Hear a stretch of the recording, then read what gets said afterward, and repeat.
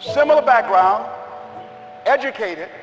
They worked for a corporation for many years, and they were among many people that were laid off. Two guys who were very good friends. One went out looking for a job for several weeks along with the other one, and they faced disappointment and rejection again and again and again. They couldn't find any work. One guy stopped. He became discouraged.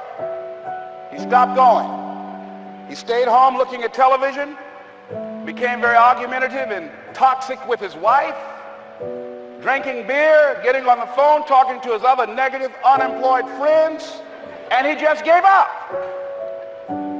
The other guy kept looking for a job everywhere he could go. Every time he could get an opportunity, kept asking people, networking, checking the newspapers every day, kept going everywhere he could, trying to find a job. You have too much education. You're overqualified. You won't be here long enough. He kept going. He kept going. He went to a place and said, look here, I tell you what, if you can't hire me, and I know you can use my talents, abilities, and skills, I don't want to sit home and do nothing. Just let me do some volunteer work. You don't have to give me anything, all right? I just want to work. I want to be busy.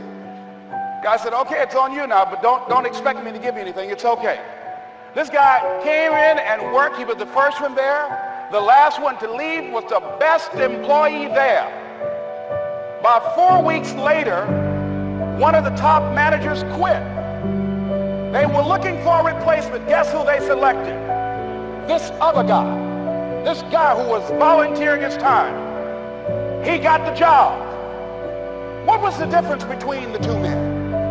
Eyesight and mindsight. Eyesight is judging on what you see,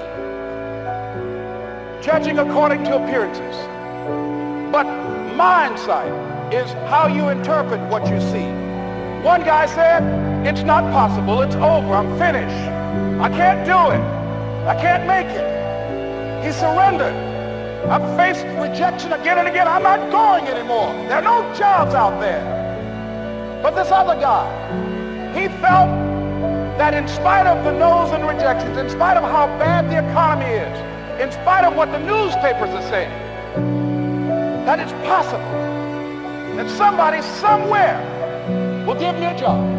He just kept going, thinking it was possible.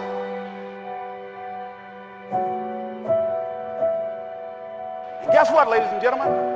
That's what we have to do with our dreams. Because things happen to you in life that you can never, ever anticipate.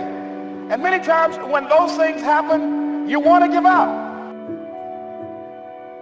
Don't ever let somebody tell you you can't.